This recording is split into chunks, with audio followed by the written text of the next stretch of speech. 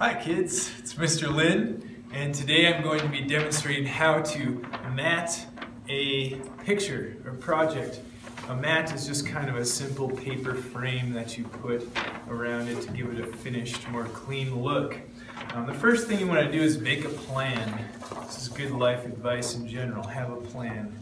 So I drew out a pretend mat on this piece of paper, and I'm going to measure the width of Daniel's portrait here. Thank you, by the way, Daniel, for volunteering the use of your picture without my asking you.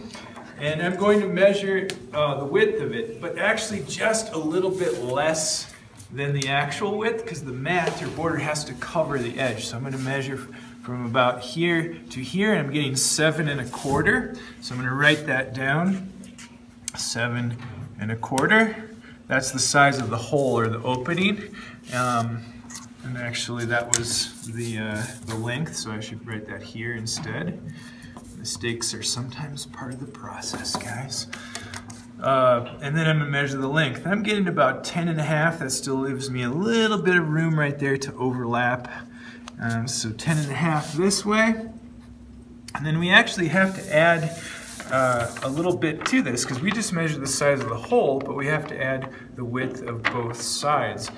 We typically for Art 1 set the width as 1 1/2 inches, and 1 1/2 inches plus 1 1/2 inches.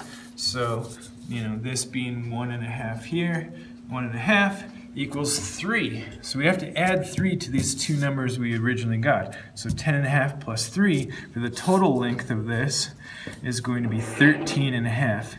I can't write upside down very well, but I will try.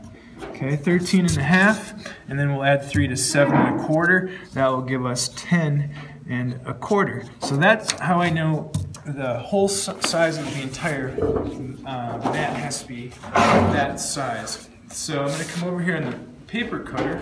I'm going to cut one length at 13 1/2. Is that what I had? This is why I have a plan, so I can reference it. And then the other dimension at 10 1/4, like so. Then I will take it over to the mat cutter, which has already been set at 1 1/2. This fence here is adjustable, and I set it here at 1 1/2. Now I have a couple tricks here.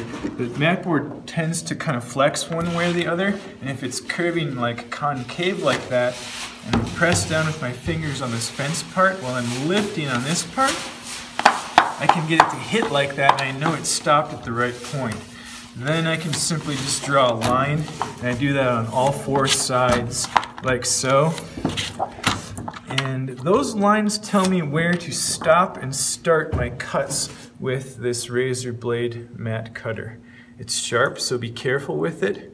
There's also 2 little bumps right here. That tells you where to stop and start your cuts. You always keep those 2 bumps on the inside of these 2 pencil lines I drew.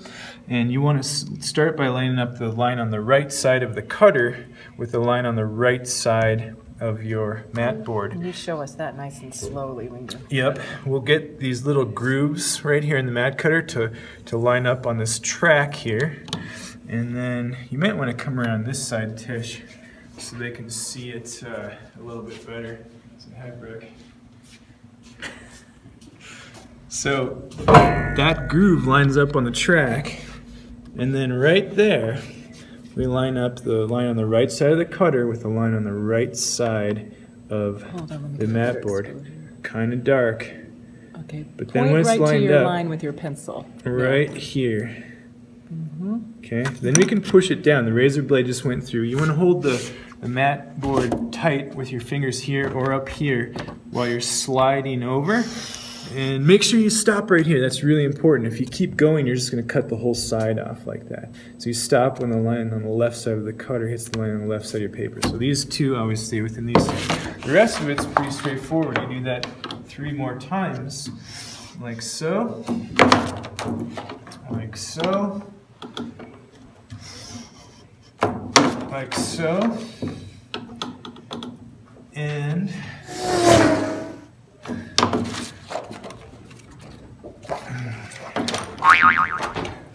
voila, you have a mat.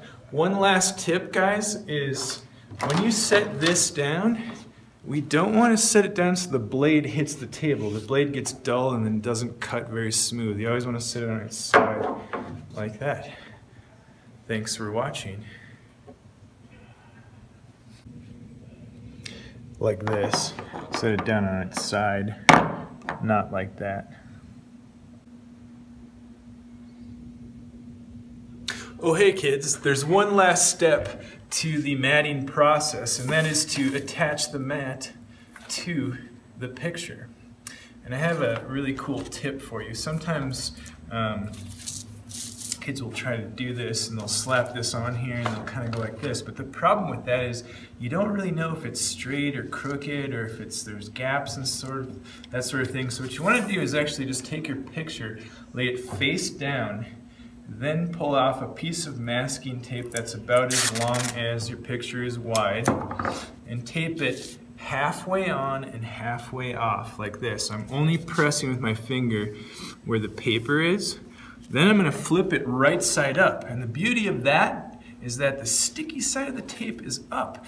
Another thing is, be very careful that your pencil line that you made there are facing down. You do not want those to show in the end. So now I can see what I'm doing, and I can frame Daniel's beautiful portrait here. When it looks centered and I don't have any white gaps around the edge, I can just come up here and press to stick the tape on there, and then I flip it over and tape the rest of it all the way on all four sides. Now I would plaster the whole edge like this because you don't want any gaps to appear between the picture and the mat board.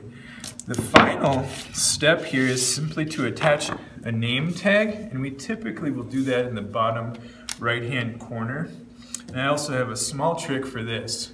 In the Linn family Christmas, we always save our bows because we're cheap, thrifty, and we don't want to buy new ones every year. So we save them in a bag and then take them out, and then we make a nice little loop of tape so we can use those same Christmas bows the next Christmas again like that. So you can do one or two of those. Just stick it on the back of the name tag and put it in the bottom right-hand corner. And fill it out completely. You put your name, your first and last name, so the judges in the art show know who you are, who made this awesome work of art. Your class, which in this case is Art 1 or Drawing and Painting or whatever class you're in. Your period, so Daniel's in my R4 class, that's what he'll write there. And then the title. Instead of just self-portrait or completion portrait, think of a creative title that will sort of maybe influence the way that the viewer interprets your work of art.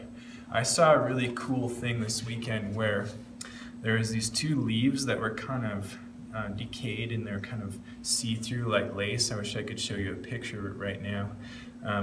But they looked exactly the same, and one was titled Fossilized Leaf and the other one was called Angel Wing Study. Which one do you think is more interesting?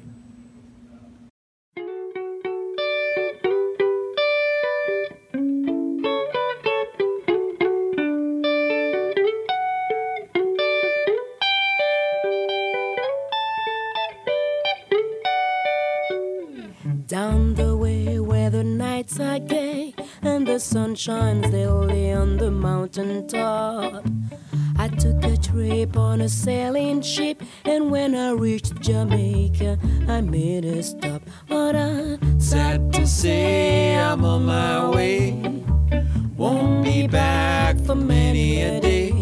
My heart is down, my head is turning around. I had to leave my friends in Kingston town.